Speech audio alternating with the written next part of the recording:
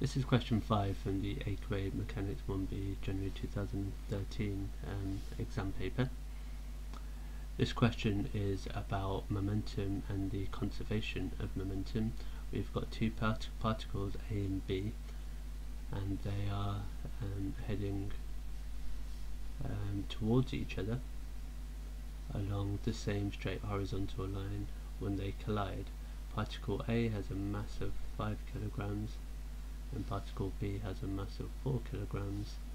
A has a speed of 4 meters per second and B has a speed of 3 meters per second, and we know that they're heading towards each other. So what I'm going to do is I'm going to set this scenario up as an initial condition. So I'm going to have the two particles and they're going to be heading towards each other.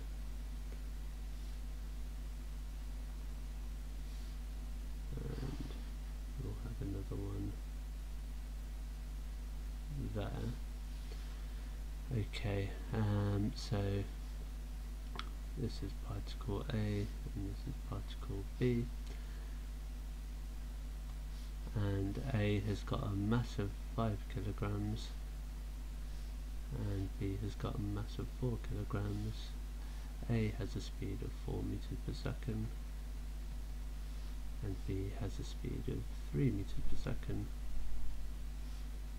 Okay, what then happens is there's a collision and the speed of A is, after the collision, the speed of A is 0.6 meters per second, and they carry on moving along the same straight horizontal line. What information we don't know is which direction they're going to be moving in after the collision, because we're just told a speed. So there are going to be two different scenarios here. So I'm going to mark this here as our before, and then we're going to have an after scenario, and I'll call that after, and we'll call that scenario 1, and then we're going to have another after scenario,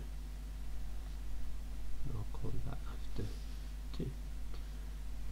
Okay, so in this scenario we're going to have we're going to assume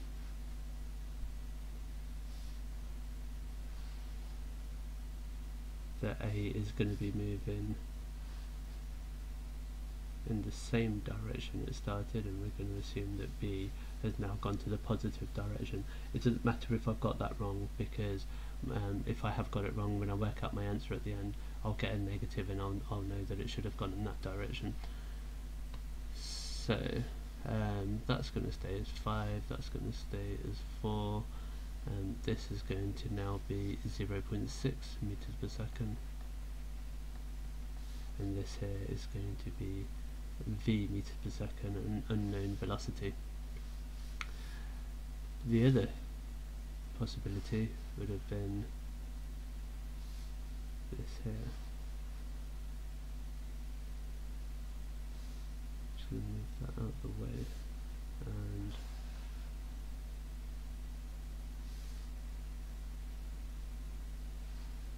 we could have had them both going away from each other, and again what we're going to have is a 5 here, a 4 here, that's going to be v meters per second, and this time our speed is going to be in the other direction. Okay, so we've now got two possible cases, so there's going to be two possible speeds for v in both of these cases. Okay, so what I'm going to do is I'm going to work out the momentum for case 1. So if I just grab all this.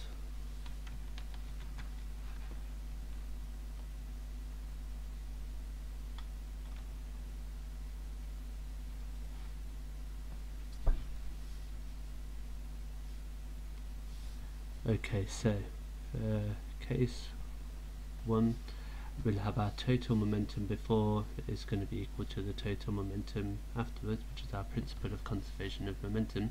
So our total momentum before, well, I've got 5 times 4, which is 20, and the momentum of this is going to be negative 12, so the total momentum is going to be 20, take away 12, and that's got to be equal to the total momentum afterwards. And in case 1, the total momentum afterwards, we've got 5 times 0.6, which is going to be 3, and then I've got plus, this is going in the positive direction, plus 4v. So that means that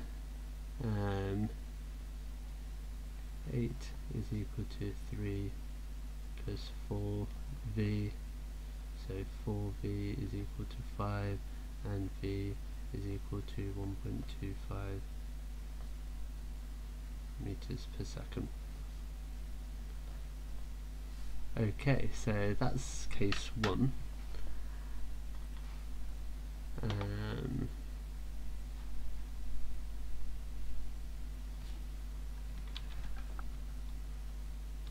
Okay, so I'm now going to look at the second case.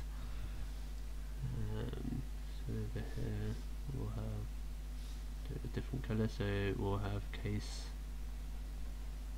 2, and in case 2 we're going to be looking at this scenario here, and we've got the total momentum before again, and we worked that out earlier to be 8, and the total momentum afterwards this time is going to be, well, I've got 5 times negative 6, which is negative 3, plus 4v.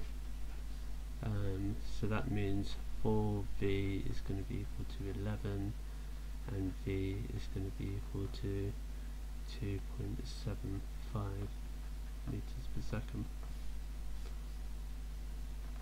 Okay, here.